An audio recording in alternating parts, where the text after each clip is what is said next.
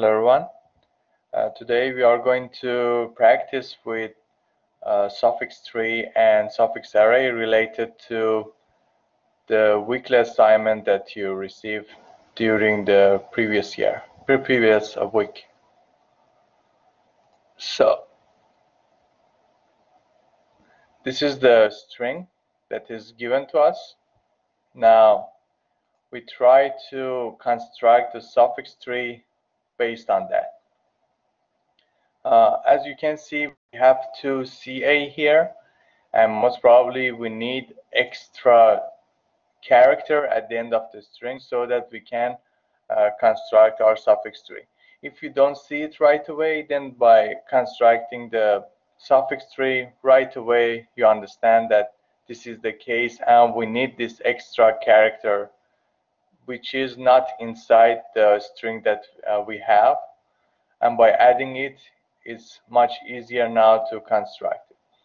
So if you remember the steps which are given in the slides of the previous lecture, then you know that we should start from the whole string first, and maybe later we should update it. So for my first edge, I will consider CA, G, T, CA, and $. So maybe we should update it later. Next one would be by not considering this letter and consider this suffix. So I check it whether the first nucleotide is the same as the first nucleotide here or not. This is not the case, so we can have a new one. So A, G, T, CA, $. So again, we continue, and we can start from G now. I check whether I have the same nucleotide in other edges or not. We don't. So it's possible to continue. And I consider G, T, CA, $, for the next one. Again, we have another nucleotide, and it's possible to have the fourth one with no problem. As soon as you have the same one, then it means that you need to split your arc or edge.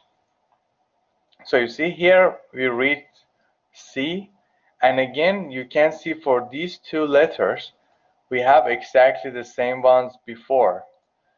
So starting from the first letter, you check they are the same, then check the next one. If they are the same, again I should consider both of them together at the same time. So CA, from the beginning, I can see that from here I should have another branch.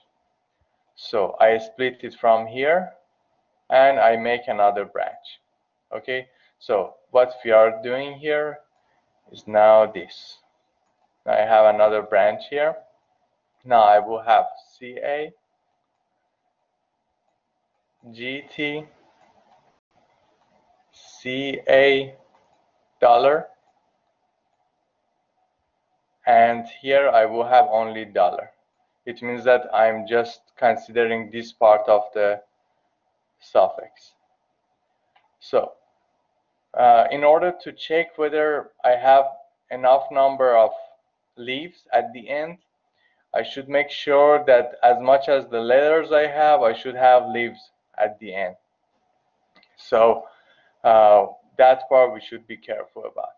But anyway, so far we covered until C one by one. Then it's turn for A. Again, I see that for this edge, I have A, starting from A. So my branch should start from here. I should have another one here. So what I will have is A, the rest of the strings for this suffix. So G, T, C, A, $, and again I will have $, as a suffix again here. So $, $, so it means that we covered $, here as well. This one is okay. I can have it exactly as it is. We didn't have any G again. We didn't have any other T nucleotide, so this one is again okay as it is. So assume that I think that this is over, then I should count the number of leaves. And I see there are 6 of them instead of 7 characters now I have after adding the $. It means that you need to have another leaf. What's that? As we did it from the beginning, started from C, A, starting from the first position, second position, and so on. The $, that you have added, also you should consider it as a suffix itself. So we will have another edge considering only $, and the 7 leaves is constructed as well. So now this is the suffix tree related to this question. These are very simple steps, but it needs practice for sure to know exactly from which place I should split my edge. So if you want to practice it, just add different letters to it at the end of it maybe, or you can even have new nucleotide. For example, add other letters to it and try to construct this one. How do you make sure that the way you construct it is true?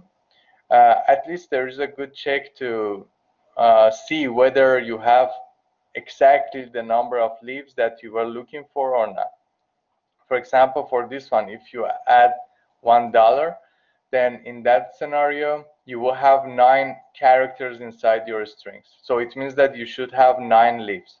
If you construct a suffix tree which doesn't have 9 leaves, it means that you didn't construct it correctly. Or for example, change the letters A, C, G, and so on. Then try to construct this one. This is a good practice. And by practicing it, I'm sure you won't have any problem for the midterm exam as well. Let me answer your question after finishing this one.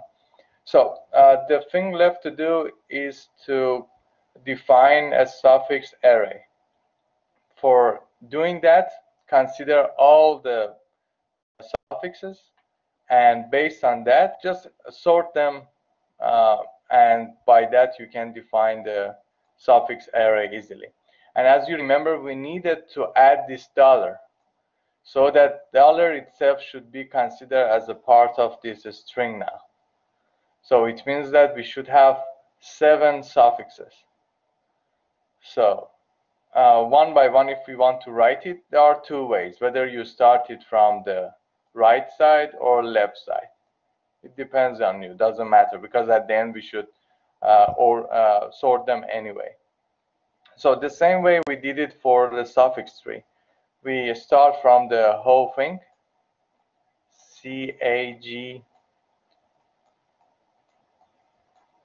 TCA $. Then one by one try to eliminate the letter from the left side. This is one way. Another way, which was shown also in the lecture, was starting from $, then add letters to it. This is another way. So the next one would be AGTCA $. And we continue like this.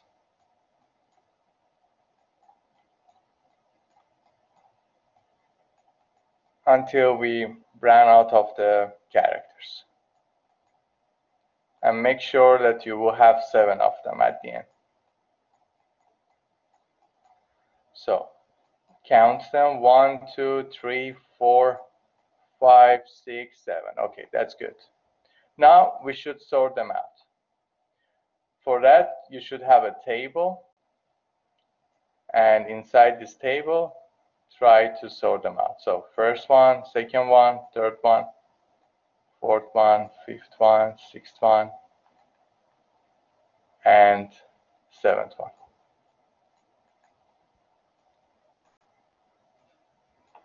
So sometimes in some books, for example, they consider dollar as the first character. Sometimes they do it at the end. Doesn't matter, we can start it with dollar.